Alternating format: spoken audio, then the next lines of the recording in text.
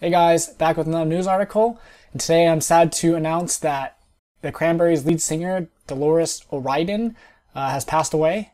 No further details of her death have been published at this time. She was in London doing a recording session at the time of her death. She was found this morning at 9:05 by Metropolitan Police at her hotel at Park Lane. Her current bandmates paid tribute to her on Twitter with the following quote. They are quoted as saying, "We are devastated on the passing of our friend Dolores. She was an extraordinary talent and we feel very privileged to have been part of her life from 1989 when we started the Cranberries.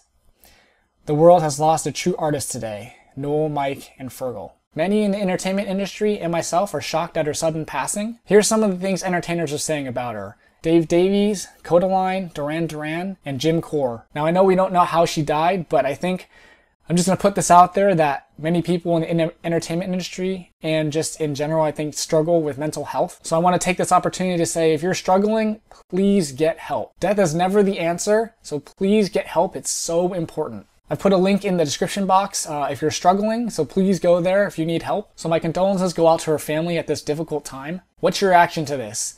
Are you shocked? Let me know in the comments, and I'll see you guys next time.